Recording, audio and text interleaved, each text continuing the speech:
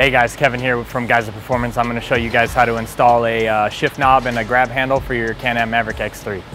So this grab handle and shift knob isn't going to add much for performance, but it will give you some flair to your car. Being T6 6061 aluminum with a G logo in the middle, it will have a lot of style points coming your way. So this installation should only take you about 5 to 10 minutes. So let's get going.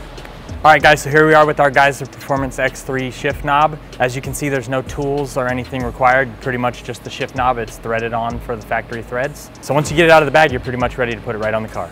All right guys, so first off, as the first step, you're gonna go and take off the factory shift knob. Sometimes these do come from the factory pretty snug, so I usually take something like a breaker bar or a screwdriver or anything just to break it loose. And then after that, you just thread it the rest of the way off.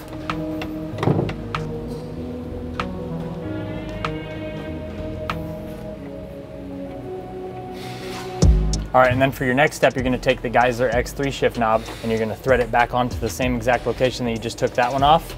Pretty simple, threads on nice and easy. Tighten it down until that jam nut at the bottom is seated and you're good to go. All right guys, so I hope that installation went as easy for you as it did for me. There's generally no upkeep with these parts, minus keeping them fastened. If you'd like to purchase one for yourself, go ahead and pick one up at www.geiserperformance.com.